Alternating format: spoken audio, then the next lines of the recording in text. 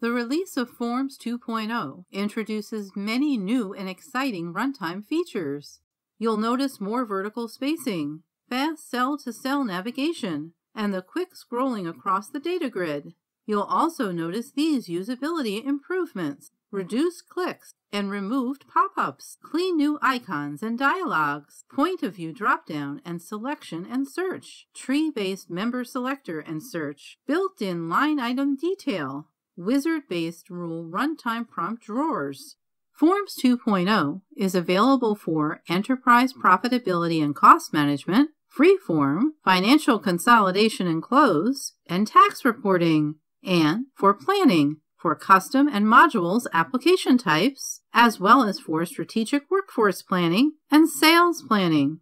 To get started, your administrator needs to select the Forms mode, Forms 2.0. The Forms mode selection can be switched at any time between 1.0 and 2.0. No migration is needed from Forms 1.0, since this is a runtime change only. No form redesign is necessary. This setting is application-specific and can vary across applications. When you open a form in Forms 2.0, you'll notice the new header menu on the top right. This menu houses instructions, refresh, search, property panel, and global actions. Above the point of view, POV, sits the quick toolbar.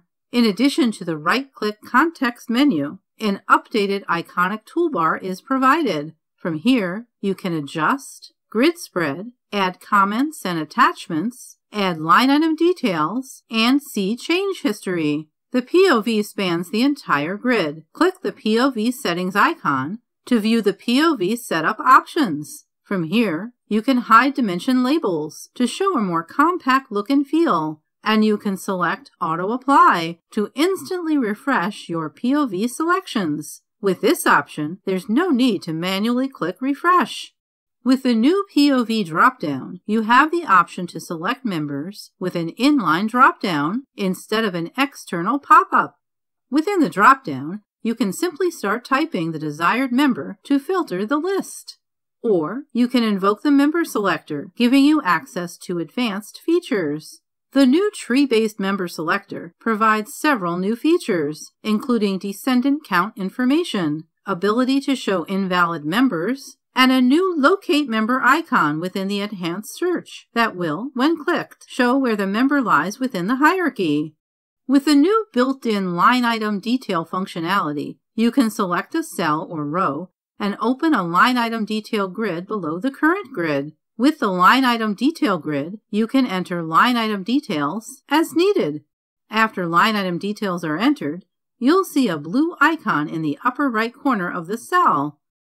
Improvements were made for adding comments and attachments in grids. You can add comments to multiple cells at once. Multiple comments can be posted for the same cell. Other enhancements include uploading attachments with comments and the ability to delete posted comments and attachments. With the new wizard-based Business Rules Runtime Prompt, or RTP drawers, when you launch a business rule, prompts are entered in the right side drawer pane. Prompts for multiple business rules can be entered in stations and launched together. With Forms 2.0, you can perform calculations on the fly in grids. This feature is enabled at the form level using a checkbox.